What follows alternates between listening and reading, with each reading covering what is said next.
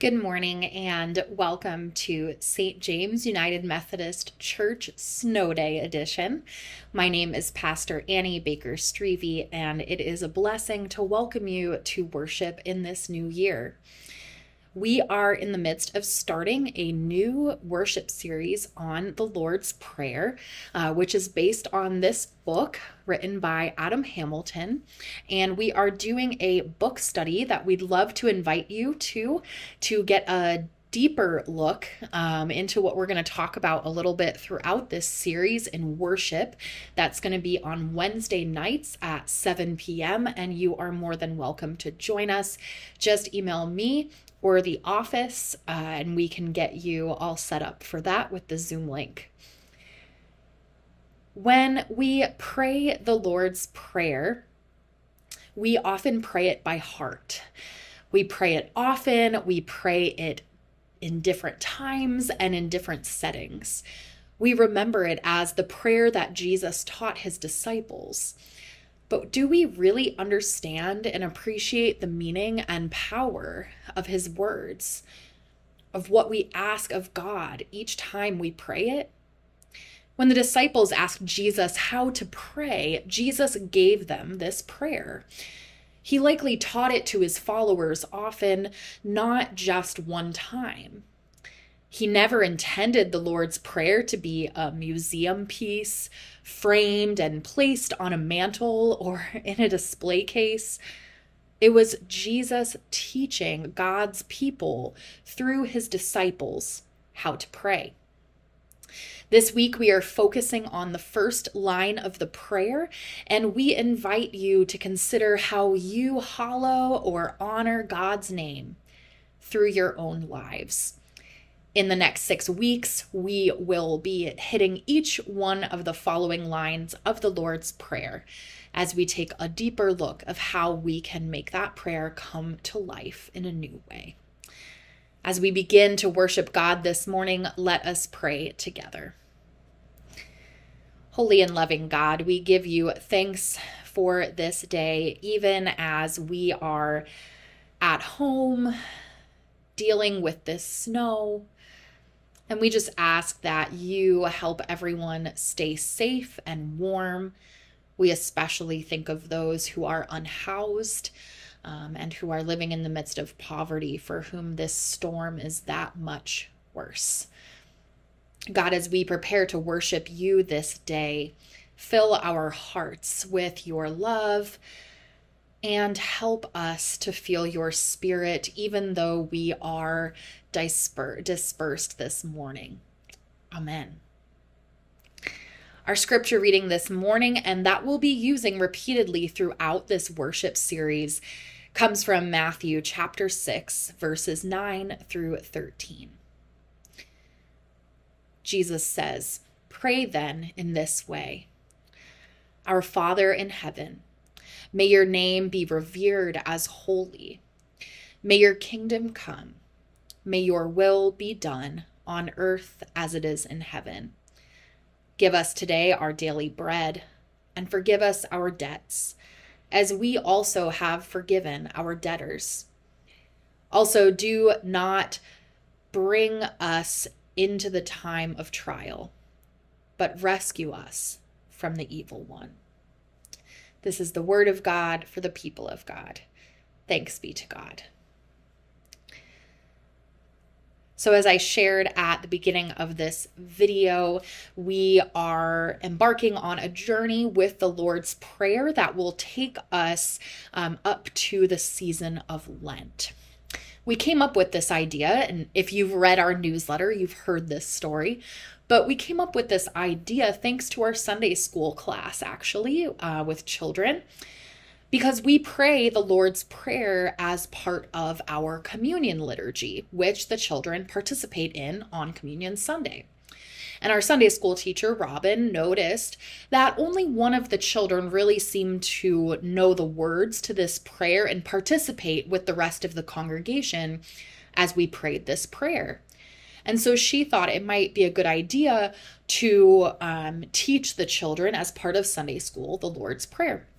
So she purchased a beautiful children's book, actually written by Reverend Adam Hamilton, who is the author of this series, about the Lord's Prayer, and was planning to gift the books to the children and teach them the Lord's Prayer.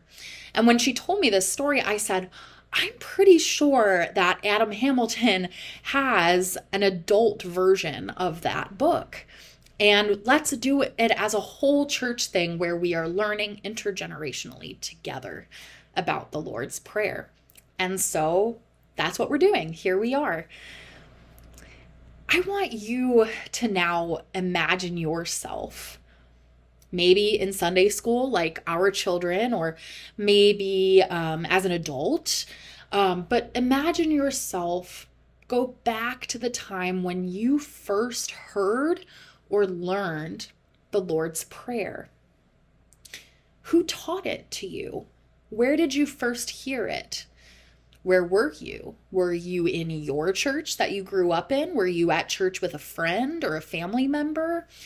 How old were you when you first heard or learned the Lord's Prayer? If it was a long time ago, or maybe perhaps just you can't even think when you first learned it, you've just kind of always knew it because it was always just something you did. Maybe you never actually learned or understood what it meant. Or maybe you did, but now you're in a new season of life and it means something different for you now. My hope is that through this series, we can all unpack together the Lord's Prayer and what those words we say actually mean as we go throughout this series over the next 6 weeks. Recently, I was reading a book by one of my favorite authors that I haven't read since maybe high school, college, Jane Austen. I'm a huge Jane Austen fan.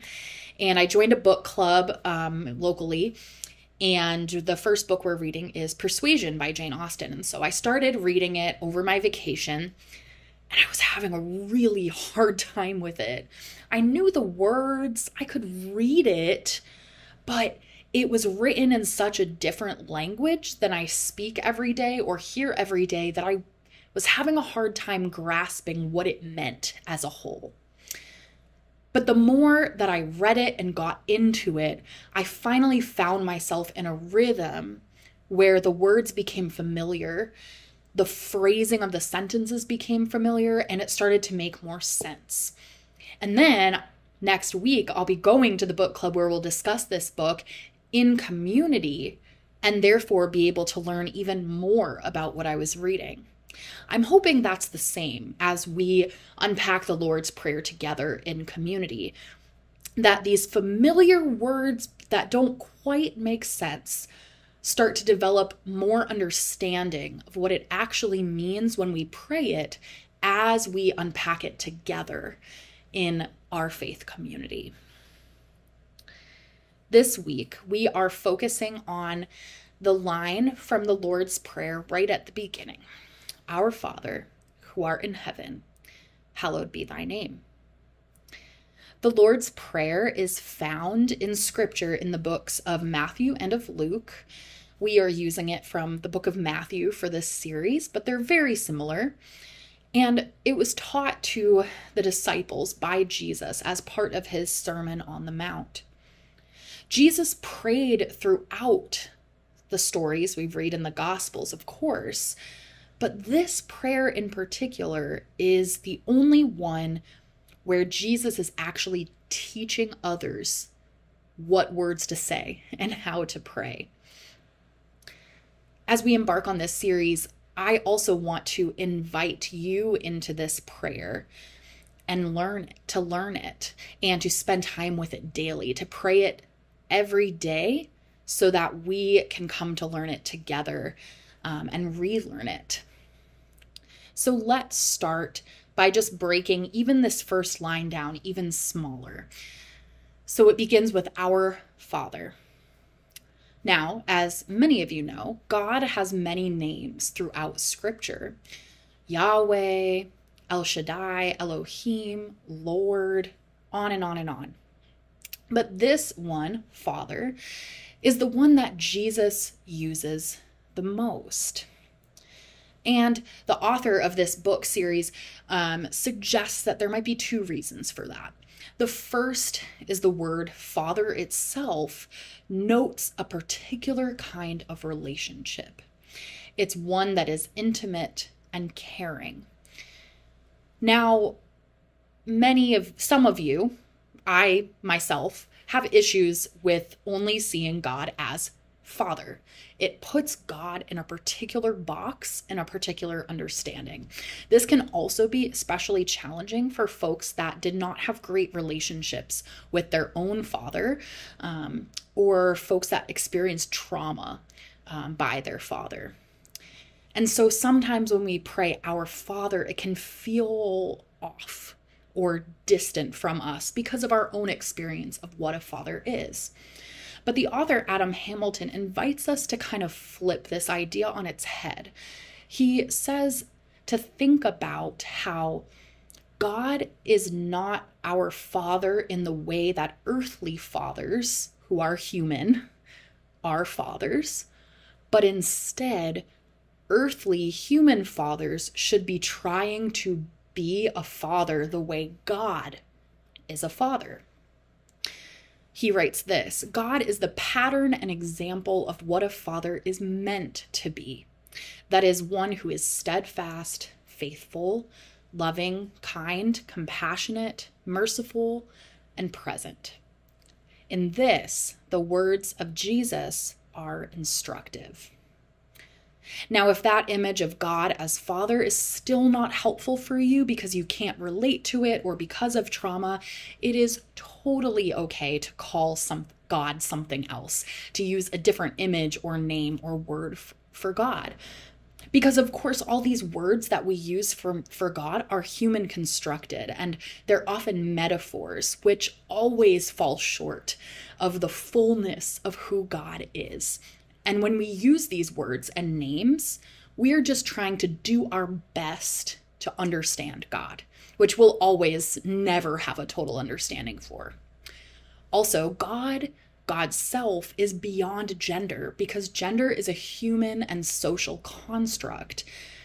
So in the Bible, we even see that there are many different gendered names for God. There's images of a mother hen God.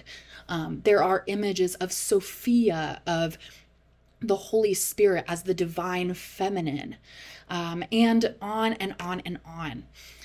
God is so beyond our human understanding, and we can only do our best to name God. The other important part of this first part of our prayer, our Father, is the our part. Notice that Jesus, when he teaches his disciples and us to pray, doesn't say, my Father who art in heaven, but instead says, our Father who art in heaven. This reminds us that God is the father or parent of us all. It shifts us from a me focus to a we focus. So it makes us think of others. It makes us think of our shared humanity. I remember when I traveled to the Holy Land in 2018 with our Bishop Devidar, who recently passed this last year. Every place we went, we prayed the Lord's Prayer. And one of the reasons for that, specifically in the Holy Land, which was a land for many faiths, especially in the Abrahamic tradition, Judaism, Islam, and Christianity, the bishop felt that this prayer in particular was universal, especially among those faiths. It was inclusive of those religions because it didn't specifically name Jesus the Christ. It named our Father, our God, and therefore could be used by anyone. Adam Hamilton writes that this prayer reminds us that our faith, because of the our focus, is intended to be lived out with others, and that our prayers are prayed with others and for others, not just ourselves. He continues saying, to acknowledge God as our common Father is to recognize our obligation to our neighbors, all of whom are made in the likeness and image of God. The next part of this first line of prayer is, Our Father, who art in heaven. In his book, Adam Hamilton talks about asking a child, where is God? Where is God located? Or receiving that question from a child, where does God live? I remember when my own child, who is now 4, first asked me that about God. Where is God? Where does God live? And I think, thinking quick on my feet, the best way I could answer that was, oh, God lives in your heart. Well, while true, that is hard for children who are literal. Finn was worried about all the blood and guts in there that God would have to work around to make a house in there. And was God really that small? And also this image of God being in our heart came back to bite me this past Christmas when Finn asked for a very elaborate Christmas gift. And I told him, I'm not sure Santa or me will be able to get that for you. And he said, well, you know how God is in my heart? Well, God in my heart said that Santa was going to get me that present. So that's what it is. I love the childlike questions that kids bring to faith because I think deep down, grown-ups have those questions too. Where is God? According to our prayer, God dwells in heaven. And according to the scriptural understanding of heaven or heavens, whichever word is used, in the original biblical language, this means that God is everywhere. God is all around us. God is not just in the distinctive place of earth or the distinctive place of sky, but in the heavens, in the spaces between, in the sky, in the earth, among us, in the air we breathe, and beyond. Heaven is also understood to be a state of being in Scripture. It's another word we use for the kingdom of God. It is a state of being where everyone is loved and cared for and in the presence of God. And finally, the last part of this section, this just first line of our prayer, we've already learned so much about this prayer that we pray. The last part we're going to talk about today is hallowed be thy name. Now, hallow is not often used in our language today, unless maybe you're reading a Jane Austen novel like I am. But hallow, we hear sometimes the time of Halloween, and hallow means holy. It's another word, to be made holy or to be made sacred. But God is already holy, so why are we asking God to be made holy? The way this prayer is meant to be prayed, hallowed be thy name, is the first thing we're asking God to do in this prayer. It's our first request for God's name to be made holy, to be made sacred or honored or glorified. But how is God's name hallowed? How do we do that? By the way we, as people of God, as God's children, live our lives. Adam Hamilton writes, we hallow God's name by living in a way that reflects God's goodness, majesty, beauty, and love. So some examples of how we can do that. Being kind to someone, helping, serving, refraining from being a jerk in traffic, letting someone go in front of you in a line at the grocery store, living a life that embodies God's love. Living by the golden rule. Love God and love others as you love yourself. Unfortunately, many Christians are not very good at hallowing God's name. And it's why many people are turned off from Christianity and the church itself. I mean, can you blame them? Think of all the horrible things that have been done in God's name. In the past, the Crusades, the Spanish Inquisition, wars have been fought to hallow God's name. Violence has been done. In God's name, harm has been done and continues to be done in God's name. This Christmas, Pope Francis actually addressed this issue in his yearly Christmas Day Mass. He called for peace around the world, and he specifically mentioned the appalling ways the weapons industry has grown and supported violence and wars all around the world. Pope Francis called out the United States in particular, as well as other countries, for making the very bombs that were killing thousands of people, children, babies in Gaza, or for also using the war in Ukraine just to test out weapons for mass production and destruction. Pope Francis said this: "It should be talked about and written about so as to bring light the interests and the profits that move the puppet strings of war. And how can we even speak of peace when arms production, sales, and trade are on the rise?" Friends, we are not innocent bystanders in this. While we may not personally assemble the weapons that are hurting, killing other people, we do live in a world that is run by capitalism that fuels money into the weapons industry. We also vote for government officials who okay for weapons to be made.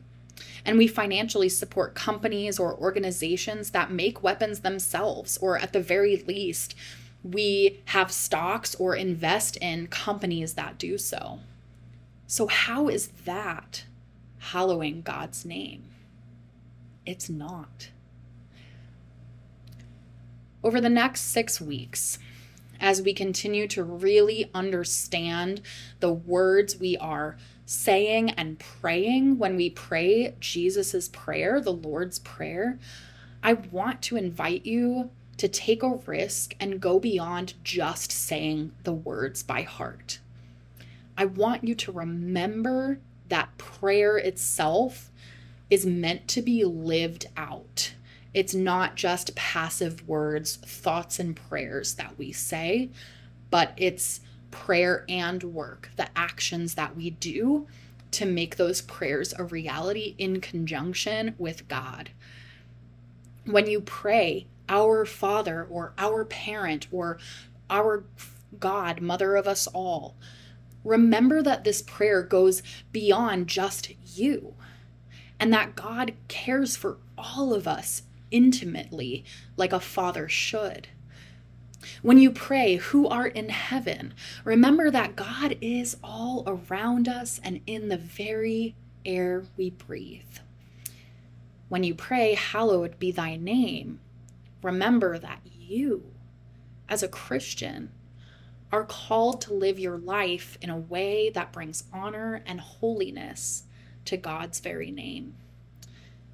After all, this whole thing we're doing called Christianity, called faith, called church, it isn't just something we passively attend, or at least it shouldn't be. Instead, it is a way of living our lives every moment of every day with intentionality, with integrity, with honor, with authenticity, and of course, with love. May it be so. Amen. And now I want to invite you to pray the Lord's Prayer with me now. Let us pray together. Our Father, who art in heaven, hallowed be thy name. Thy kingdom come, thy will be done, on earth as it is in heaven. Give us this day our daily bread, and forgive us our trespasses, as we forgive those who trespass against us. And lead us not into temptation, but deliver us from evil. For thine is the kingdom, and the power, and the glory forever. Amen. Although we're not together in person this week, I do want to invite you to continue being in prayer for our community and those that we care for, and those who we don't even know their names, but who God knows. So please be in prayer. Make sure you are part of our email prayer chain so you can get the prayers that people are requesting, so you can be part of that. That is one way that you can give to the community and congregation of St. James, is by being in prayer with us. Another way that you can support our ministry is, of course, financially. And even though it was a snow day this week, we would encourage you to not miss the opportunity to give to the wonderful things God is doing in our midst. You can give online on our website through a secure PayPal site, or you can bring your offering in person or mail it in the next time that you see us. As always, we thank you so much for your gifts, financial, your gifts of prayer, your gifts of presence and service and time, because the church wouldn't be the church without the body of Christ, who is you. Friends, I am so sad we didn't get to see each other today, but I look forward to seeing you in person next week or online if you always watch online. We're so glad to have you, and I offer you this final blessing as you finish this video and go into the rest of your day. Hear this blessing. May the God who is God and Father and parent and mother and caregiver to us all be with you this day and every day. May you remember that God dwells in heaven, which is all around us. And may you go to hallow God's name, to live a life that is holy and loving. May God go with you to empower you to do the work that you are called to do. In Jesus' name, amen.